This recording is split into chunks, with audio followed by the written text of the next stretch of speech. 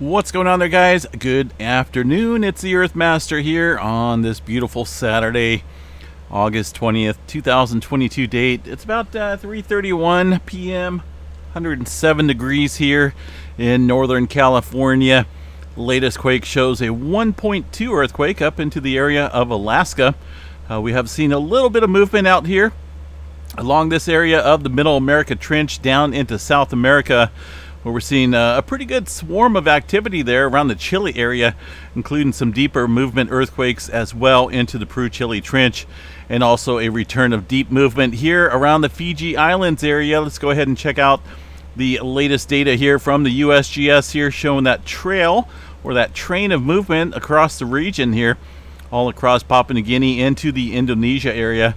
Here's some of that deeper movement around the Fiji Islands area. We've seen a 4.7 at 509 kilometers. That kicking up just a short time ago. There is some smaller quakes within this region here that the USGS is not showing on the map, but definitely on the Earthquake 3D globe there from the EMSC model. So definitely seen a little trail of activity ramping up here along this area of the Pacific Plate.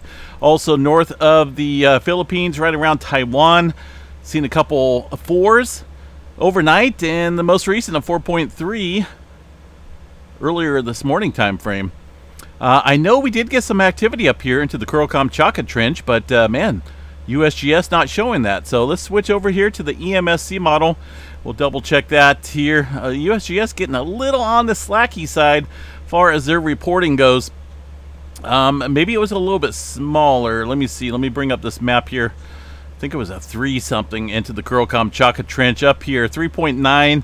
That one kicking up here just a couple hours ago.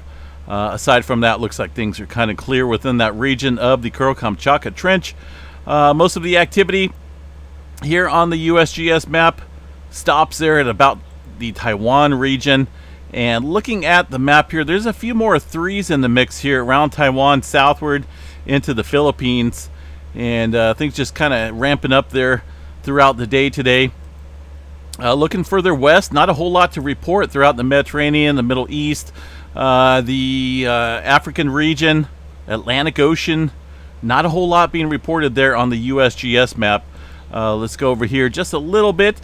Take a look at the EMSC model. There's some of that smaller movement quake activity around the Java Trench, and some 2s and whatnot all throughout the Mediterranean region here. Again, this area is almost always active.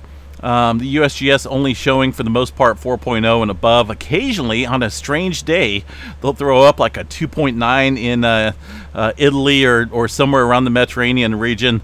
I've even seen them throw up a 2.9 that occurred down in the Santiago, Chile region. So it's just weird how they pop up these little earthquakes on occasion.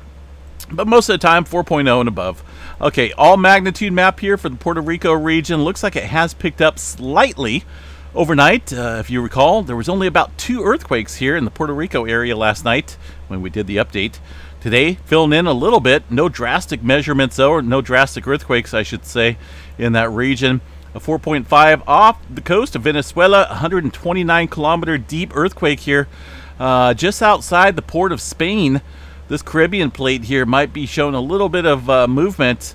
Actually, it has been, but it looks like it may be pointing towards something a little bit on the bigger side than what we're seeing with all the activity in and around the area, including the deeper movement earthquake activity here along the Middle America Trench.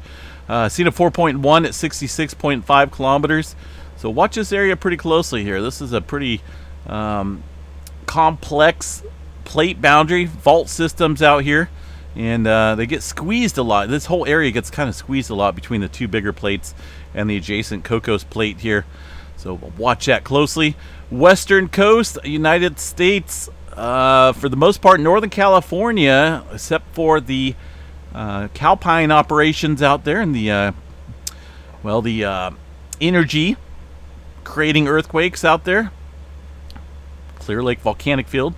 Aside from that, most of the activity very small and microquake in that matter. We did see a 2.7 in that mix there of the Calpine earthquakes, but aside from that, All the activity you see here on the map is all microquakes, and we're not seeing anything spectacular blasting off here today.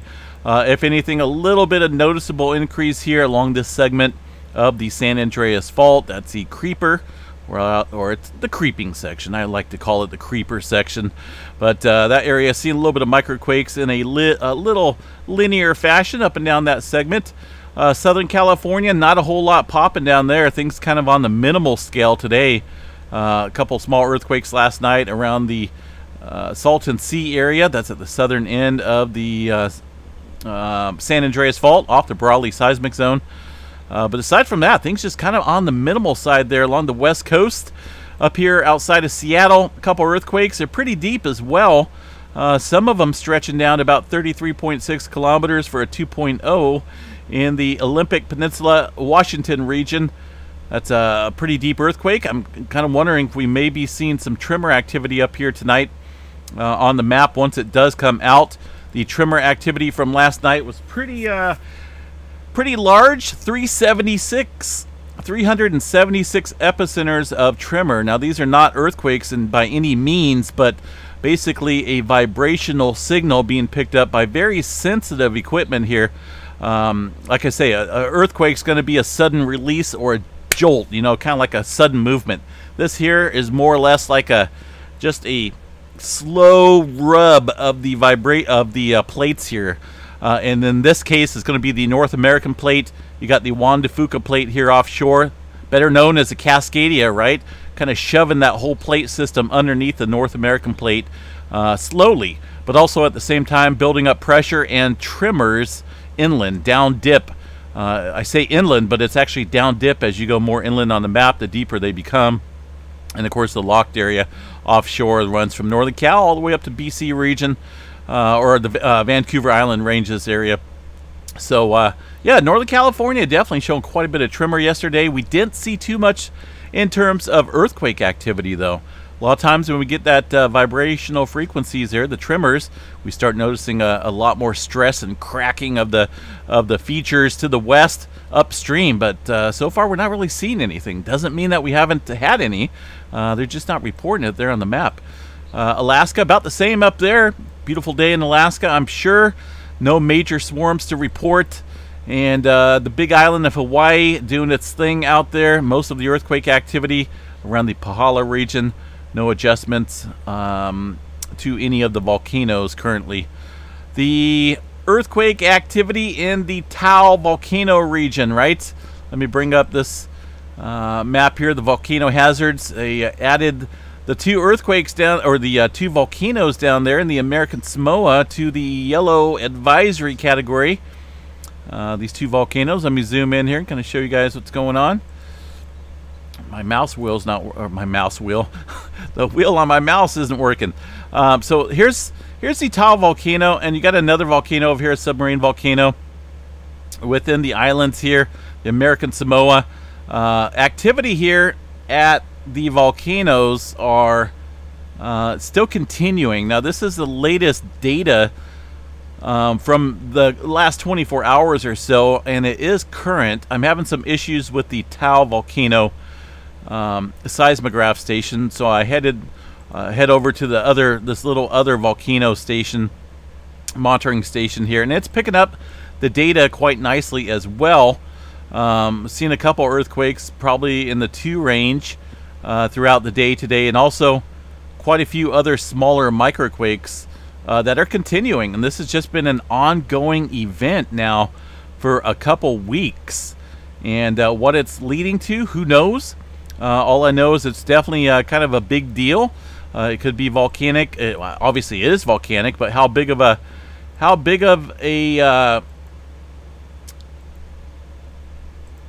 mess is it going to make? We'll have to see how this plays out. The latest update. Let's see what we got here. This was put out, looks like earlier today. This is UTC time, so this was late last night when it was put out. Earthquake swarm is occurring in the Manua Islands of the American Samoa as the federal entity responsible for monitoring earthquakes. Okay, blah, blah, blah. No major changes, though. See, here's where it talks about closer to the Tahoe volcano rather than the other one that I pulled up there. Approximately 20 earthquakes per hour have been recorded for the past several days. So 20 earthquakes per hour, right? So that's a lot. It's it's unclear, it's uncertain on what will become of all this stuff. I think it's definitely worth monitoring. I know they have installed some sound sensors, or they're going to, because people have been hearing kind of like booms as well. You know, something going on underneath the ground, and that could be bad news. But they're installing some sound sensors and also some further web recorders and whatnot throughout the region. But they tend to think that these, if it does erupt, it's going to be similar to what we see in Hawaii, the Big Island over the hot spot there. Kind of just like slow, low-level, localized explosions of lava flows, and of course earthquakes and whatnot. I don't think they're calling for anything, you know, blasting, you know, like a major blast from this volcano. But still, we don't know what's bubbling underneath there or what's brewing, so definitely we need to keep an eye on that pretty closely. Again, down there in the Tahoe volcano, the Manua Islands area of the American Samoa. Let's see what else we got here. Yellowstone National Park. I don't believe we have anything cooking out there in the beautiful state of Wyoming. Looks calm, clear. No earthquakes that I can tell here. Maybe a couple small little microquakes throughout the last 24 hours, but very, very, very small. All right, solar weather activity. We'll go ahead and check this out here as we jump over to a website. These guys here calling for red across the board. I think somebody kind of messed up here on the colors. They should not be, they shouldn't be like that.